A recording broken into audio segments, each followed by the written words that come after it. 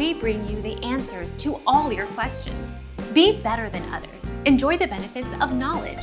Accept the answers from us. The 2017 iPad Pro 10.5 is only worth purchasing if it's cheaper than the new $500 iPad Air 10.5, since it's essentially the same tablet, just slower.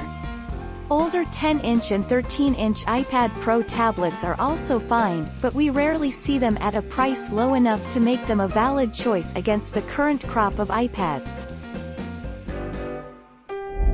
Our mission is to provide accurate answers. We think without knowledge, it is impossible to live a balanced life. Be competent, be skillful.